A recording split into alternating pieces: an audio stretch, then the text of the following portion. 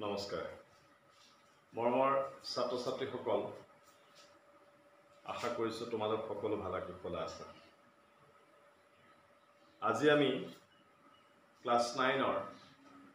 যেটো অনুশীলনী আলোচনা কৰি আছিলো 7.1 সেই অনুশীলনটোৰ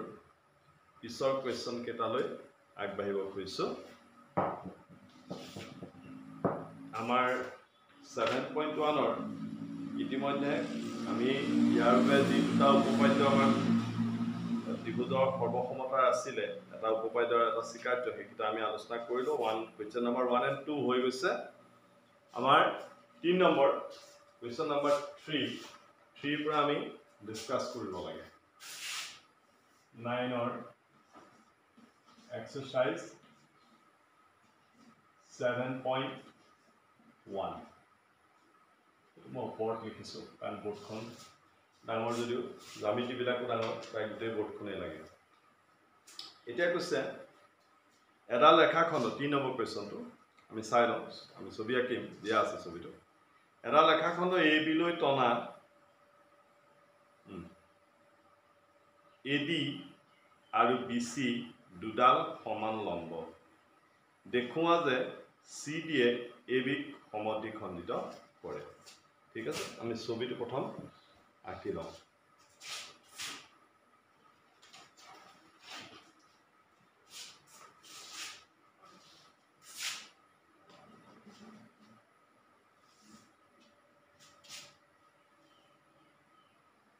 BC ইয়াত কি ক'লা আমাক AD আৰু BC দুডাল সমান লম্ব বুলি কৈছে লম্বটো সমান এডাল যিমান আঁকিব লাগিব সেডাল কিমান আঁকিব লাগিব এডাল আমি 6 ইঞ্চি ইয়াত স্কেলাৰ ইঞ্চি জুখিছো এটো আমি 6 ইঞ্চি ধৰিলো আৰু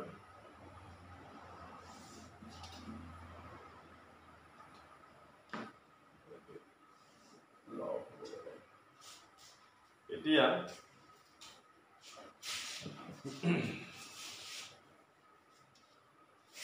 AB CD এটো হলো এটো 90 ডিগ্ৰী যেটো লম্ব হলে 90 ডিগ্ৰী এটা আমাক কি কৈছে AD আৰু BC দুডাল সমান লম্ব দেখুৱা যে CD এ AB ক সমদ্বিখণ্ডিত কৰে CD এ AB ক সমদ্বিখণ্ডিত কৰিবলৈ হলে আমাৰ OA ইকুৱেল OB হ'ব লাগিব আমি কোৱেশ্চনটো 3 নম্বৰ সলিউশন দিয়া আছে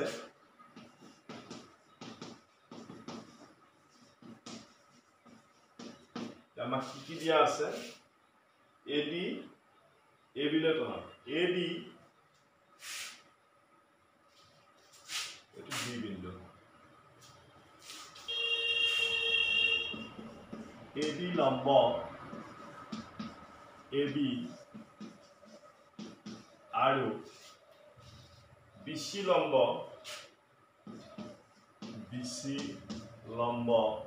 AB ইয়াৰ লগতে কৈছে ইহত দুটা সমান বুলি কৈছে AD আৰু BC সমান এবাৰ সমান কমা AD ইকুৱেল BC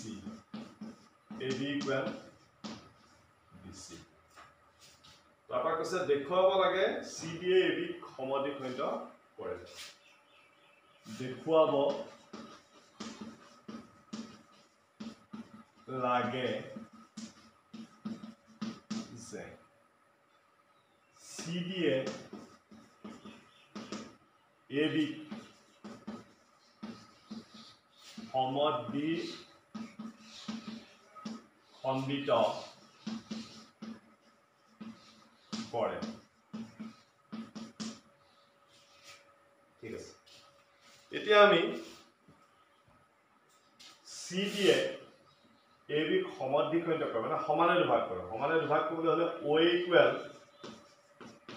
ইকুৱেল কি হ'ব লাগিব OB হ'ব লাগিব এতিয়া OA ইকুৱেল OB উলিয়াবলৈ যাওঁতে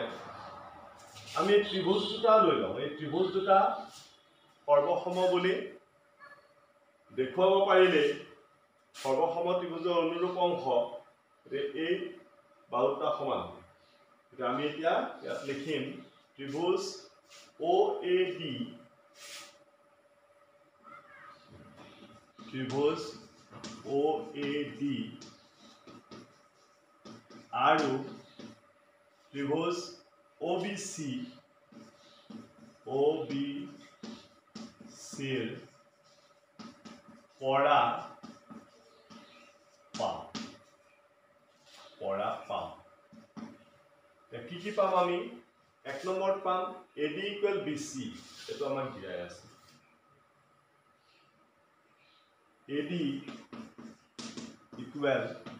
BC এটো আমাক দিয়া আছে তাৰপিছত হ'ব angle OAD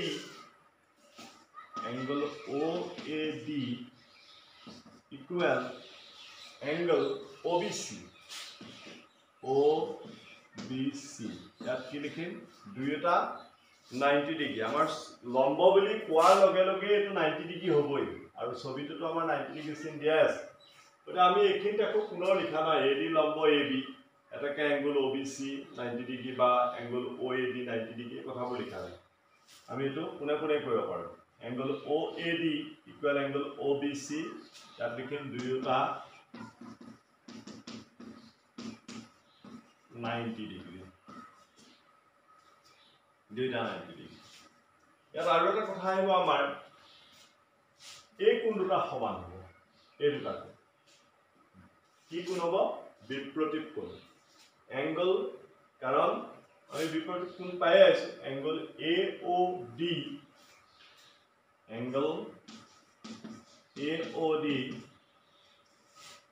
AOD equal angle BOC এটো কি লিখিম আমি বিপৰীত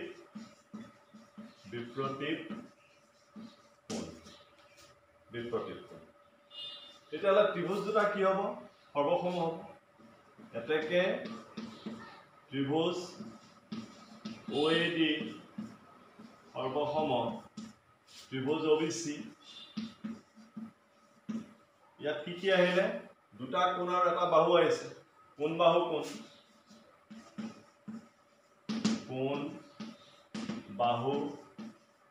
কোণ সত্য কোণ বাহু কোণ আচ্ছা ইয়াতে আমি শিকি ললো আমি এটো কোণ লৈছো ঠিক আছে কাৰণ আমাক AD equal BC বুলি কোৱা আছে ত্ৰিভুজ দুটা সৰ্বসম ত্ৰিভুজ দুটা যদি সৰ্বসম হয় তেতিয়াহ'লে আমি কি লিখিম এটাকে OA equal OB ইয়াত কি লিখিম সৰ্বসম ত্ৰিভুজৰ অনুৰূপ অংশ সৰ্বসম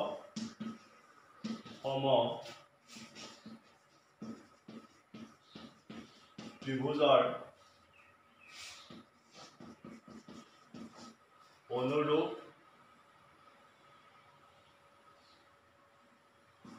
অনুৰূপ অংশ সৰ্বসম ত্ৰিভুজৰ অনুৰূপ অংশ এতিয়া সৰ্বসম কোণ বাহু কোণ ঠিক আছে অনুৰূপ এতিয়া OA equal যদি OB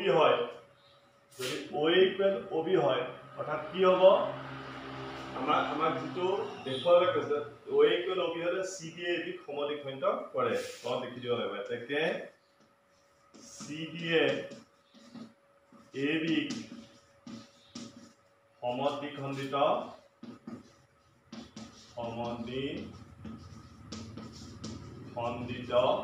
এটা মননীয়া নহয় এটা আন্দ পৰে তাই তলত আমি সোড বুলি লিখি দিম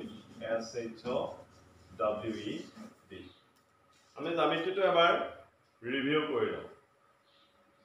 জ্যামিতিটো আমি এবাৰ ৰিভিউ কৰি লওঁ এতিয়া আমাক কি কৈছে AB ওপৰত AD আৰু BC লম্ব হোৱাৰ কাৰণে AB কোণটো আৰু ইফালে এই কোণটো এই দুইটা কোণ 90 ডিগ্ৰী হ'ব আমি দেখুৱাব লাগে CD এ AB সমদ্বিখণ্ড কৰে অৰ্থাৎ সমানে দুভাগ কৰা মানে কি OA = OB এটো লিখিব নালাগে মই এটো কনসেপ্টৰ কাৰণেহে লিখি থৈছিলো এতিয়া আমি সেইটো দিয়া কথাকে লিখি থৈছো দিয়া আছে AD লম্ব AB আৰু BC লম্ব AB দেখুৱাব লাগে এটা আমি ত্ৰিভুজ দুটা ললো এটো ত্ৰিভুজ আৰু এটো ত্ৰিভুজ কি লৈছে ত্ৰিভুজ OAD আৰু OBC আমি কি পাইছো এটা পালো AD = BC এই বাহু দুটা সমান দিয়া আছে আকৌ AD লম্ব হোৱাৰ কাৰণে AB ৰ ওপৰত এটো 90 ডিগ্ৰী BC লম্ব হোৱাৰ কাৰণে AB ৰ ওপৰত এটো 90 ডিগ্ৰী সেইকাৰণে আমি ইয়াত লিখিছো এংগল OAD = এংগল OBC দুইটা 90 ডিগ্ৰী আকৌ ইয়াৰ লগত AB বাহুৰ AB ৰ লগত CD এ কটাগতি কৰিছে এতিয়া কটাগতি কৰাৰ কাৰণে বিপৰীত ফালে উৎপন্ন হয় কোন দুটা সমান এই দুটা কোন সমান হ'ব তাৰমানে আমি কি লিখিলো এটো এংগল AOD = এংগল BOC এই কোনটা সমান আলটিমেটলি কি হ'ব ত্ৰিভুজ OAD সৰ্বসম OBC ত্ৰিভুজ দুটা সৰ্বসম ত্ৰিভুজ দুটা যদি সৰ্বসম হয় তেতিয়াহ'লে কি হ'ব যে সৰ্বসম ত্ৰিভুজৰ অনুৰূপ অংশ OA = OB হ'ব OA যদি OB হয় তাৰ মানে CD এ AB সমানে দুভাগ কৰিছে অৰ্থাৎ সমদ্বিখণ্ডিত কৰিছে এটো জ্যামিতি আমি এই ধৰণে কৰিলে হ'ব এটো আছিল আমাৰ কোৱেশ্চন নাম্বাৰ 3 এবাৰ আমি কোৱেশ্চন নাম্বাৰ 4 টো লৈ যাওঁ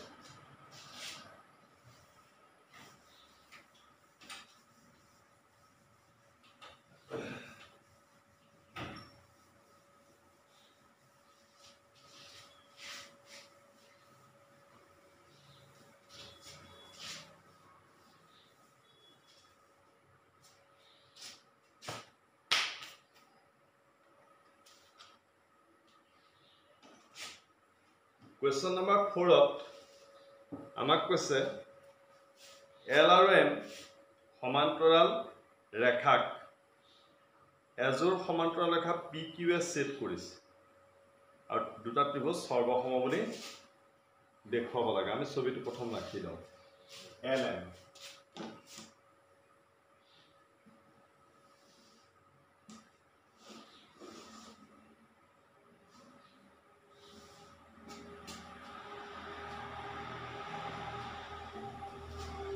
দুডাল সমান্তৰাল ৰেখা এডাল হ'ল L আৰু M এডাল হ'ল L আৰু M এতিয়া ইহঁতক আন দুডাল সমান্তৰাল ৰেখাই ছেদ কৰিছে P আৰু Q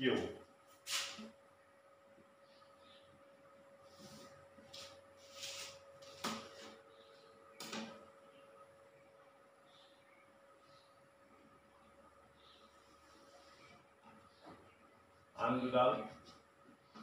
সমান্তৰাল ৰেখাই ছেদ কৰিছে এটা হ'ল P আৰু Q P and Q ABCD A B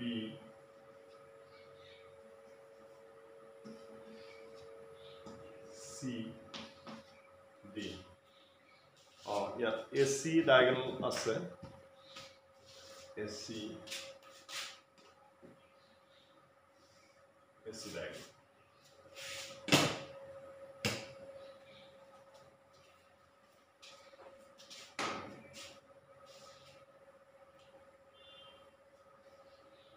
Question number 4 আমাৰ কি দিয়া আছে L parallel M আৰু P parallel Q দেখুৱাব লাগে যে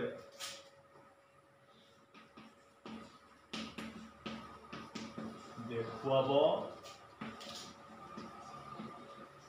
লাগে যে কি বুলি দেখাব লাগে ত্ৰিভুজ ABC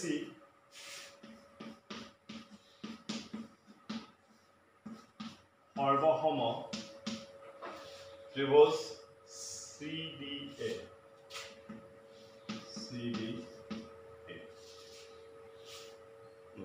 এতিয়া আমি ট্ৰেকটো বনাই লওঁ কোনটো ট্ৰেকত যাম আমি চাওঁ যেহেতু L parallel M আৰু AC set of তাৰমানে এডাল আছে L এডাল আছে M আৰু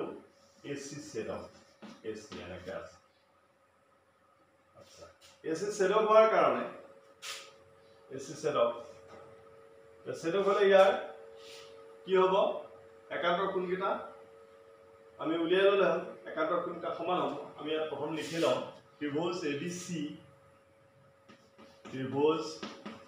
ABC আৰু ত্ৰিভুজ CDA ৰ পৰা পাওঁ ইয়াত আমি এইটো কোণ আৰু এইটো কোণ ল'ব পাৰোঁ yes it L parallel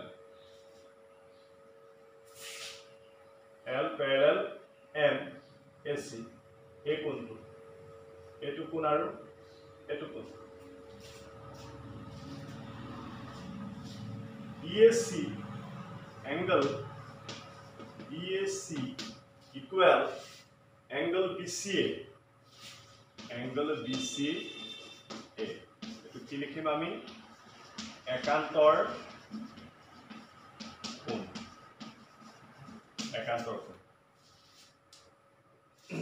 তাৰ পিছত আহিব এই কোণটোৰ লগত এই কোণটো সমান কেনেকৈ সমান হ'ব যে PQ parallel B লগত Q parallel আছে আৰু AC set of হলে আমি ফ্ৰেকশন কৰি ছবিটো এনেকৈ আঁকি ল'ব পাৰোঁ এবাৰ বুজিবৰ কাৰণে P parallel Q আৰু AC set of এইটো কোণৰ লগত এইটো কোণ এই পুৰণ চিনাই যিটো কোণ দেখাইছে এইটো কোণৰ লগত এইটো কোণ সমান angle BAC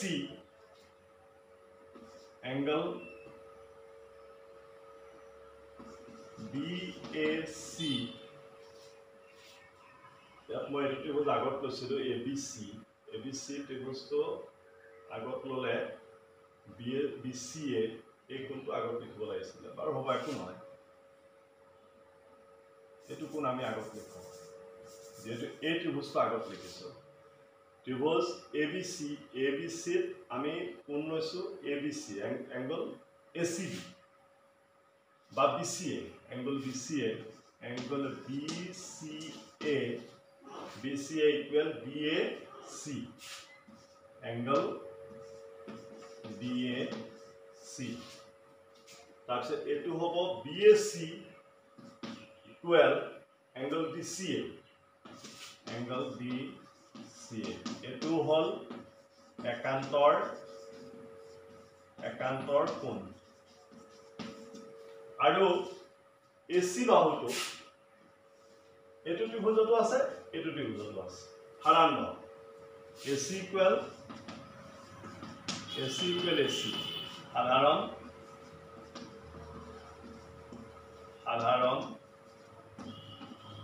বাহু এতেকে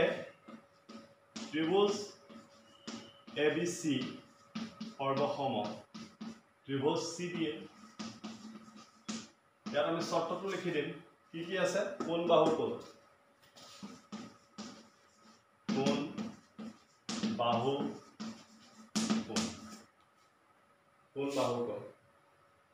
sort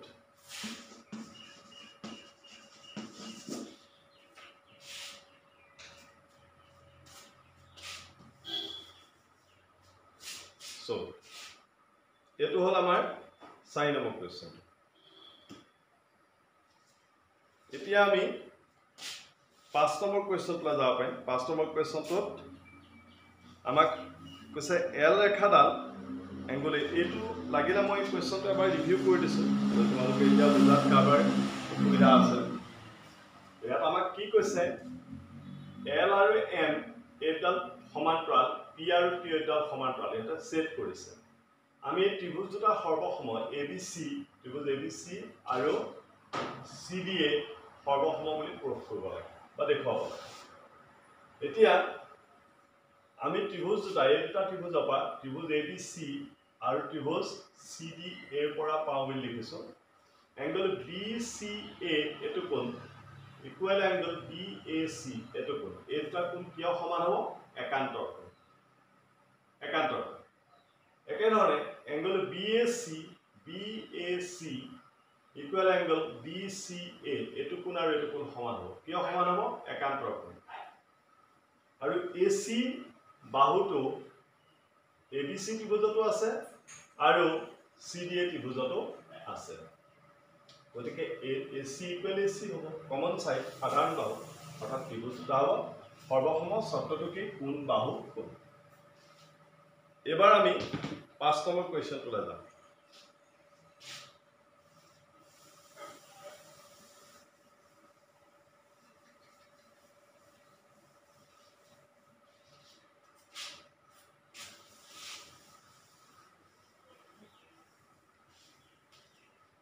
Question number 5 আমি ছবিটো প্ৰথম আঁকি লওঁ তাৰ পিছত কোৱেশ্চনটো ডিসকাস কৰিম আৰু তাৰ পিছত আমি ইয়াৰ সমাধান ল'ম প্ৰথমতে আমি এটা কোণ আঁকি লওঁ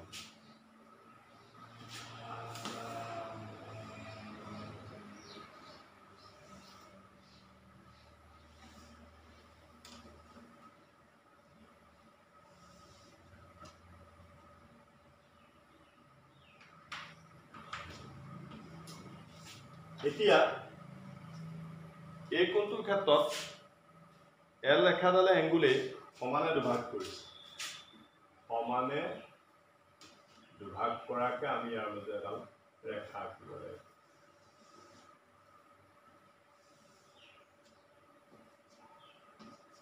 এইটো হ'ল A L তাৰ পিছত লম্ব BP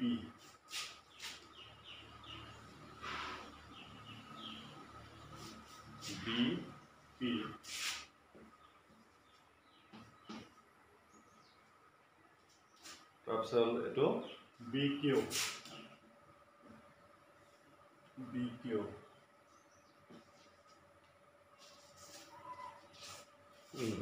এতিয়া আমি কোৱেশ্চনটো যাম দুটা কোৱেশ্চন দিয়া আছে ইয়াত L ৰেখাডালে এংগুল A ৰ সমদ্বিখণ্ড তাৰ মানে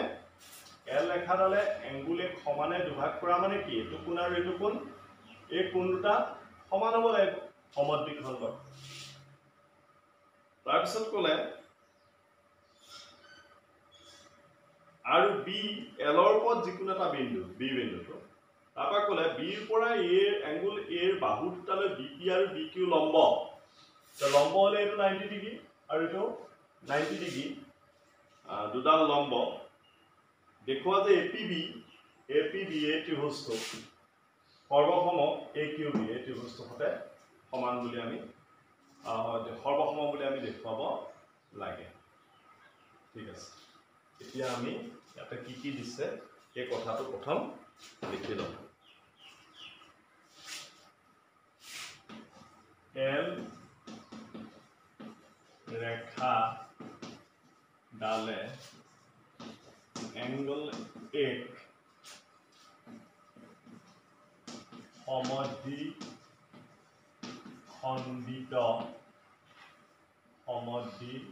সমদ্বিখণ্ডিত কৰিছে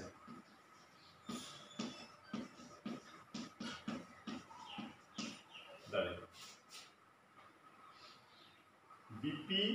লম্ব AP BP লম্ব AP আৰু BQ লম্ব AQ BQ লম্ব AQ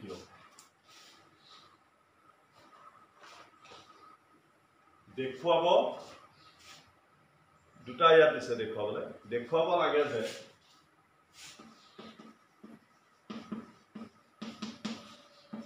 দেখুৱাব লাগে যে নাম্বাৰ 1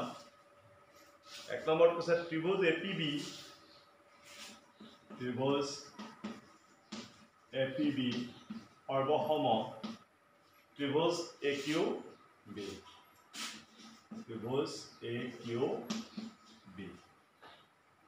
এটা আমি চাওঁ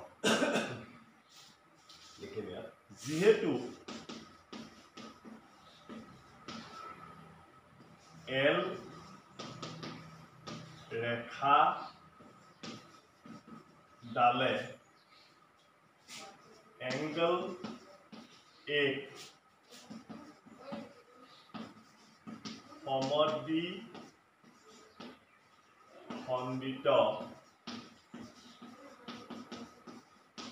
কৰিছে এতেকে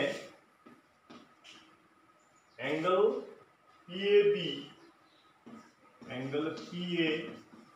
equal angle QAB হ'ব QAB question number 1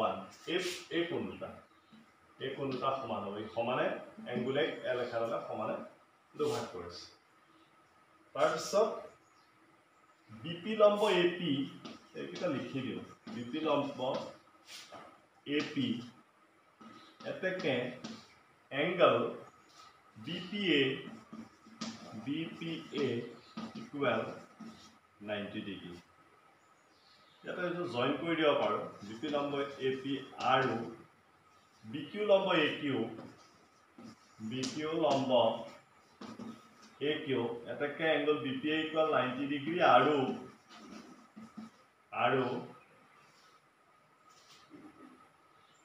angle BQA equal 90 degree এটা আমি ত্ৰিভুজ দুটা লৈ লম এতিয়া ত্ৰিভুজ APB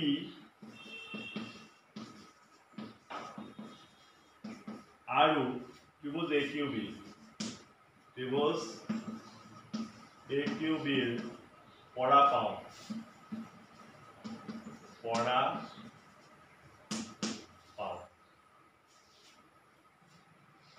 প্ৰথম কি আহিব angle PAB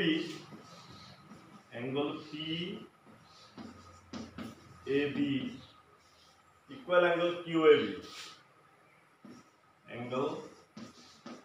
QAB সমীকৰণ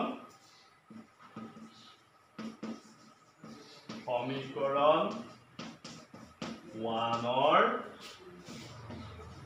পৰা পাওঁ আচ্ছা তাৰ পিছত মই এইখিনি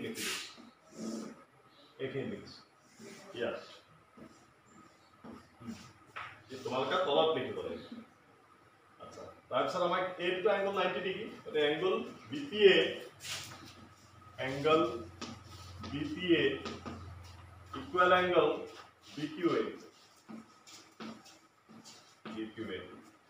তাত লিখিব পাৰো দুয়োটা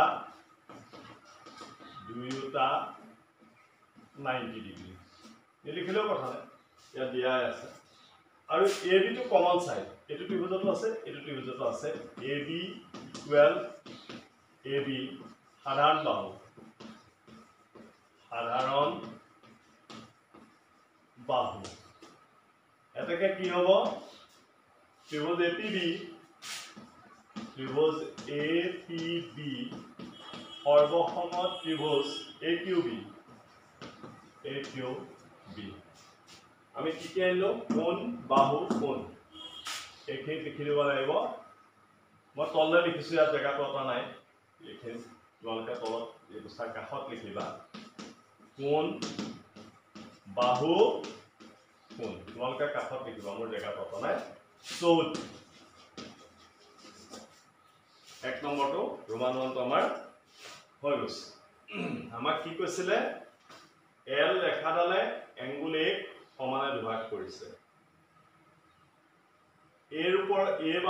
বাহুটোৰ ওপৰত angle A এই বাহুটোৰ ওপৰত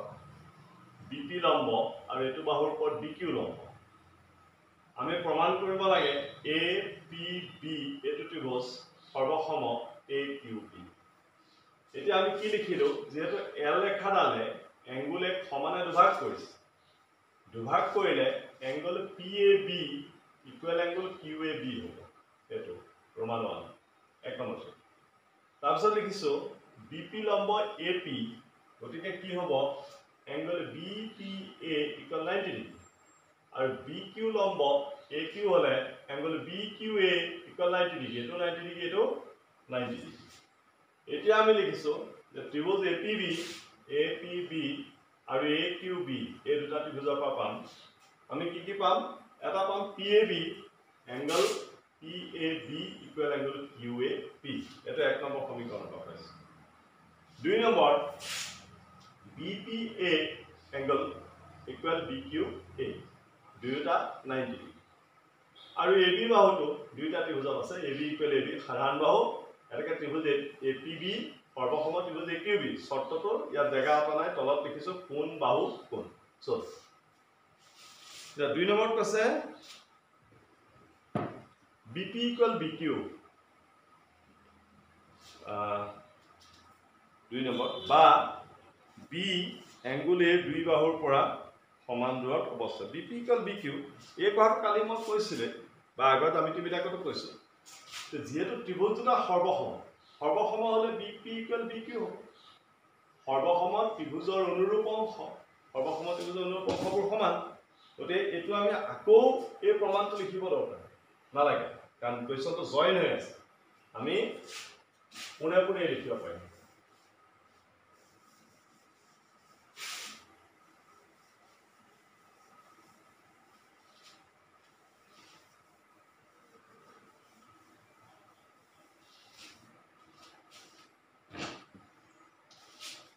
দুই নম্বৰ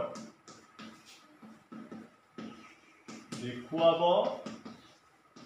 লাগে যে কি দেখুৱাব লাগে বুলি কৈছে BP equal BQ BP equal BQ এটা আমি ডাইৰেক্ট লিখিলাম যেহেতু ত্ৰিভুজ APB সৰ্বসম ত্ৰিভুজ AQB এটাকে BP ইকুৱেল BQ সৰ্বসম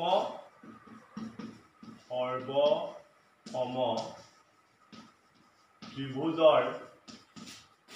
অনুৰূপ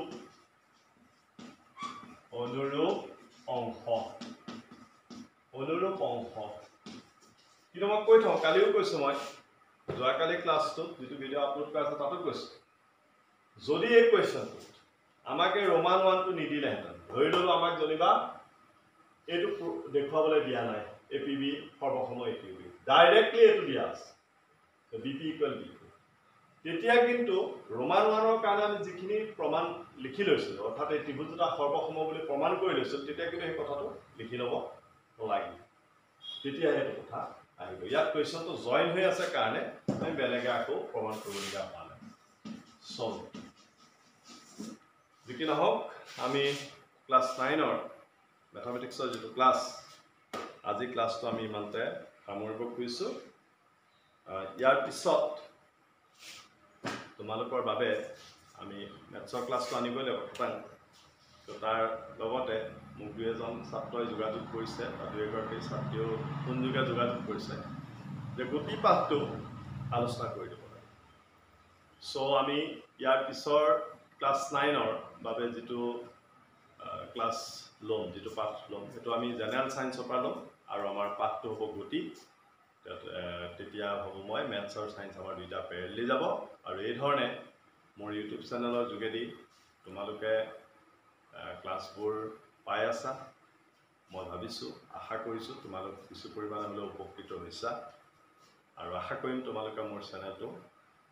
সাবস্ক্ৰাইব কৰিবা লাইক কৰিবা থ্যাংক ইউ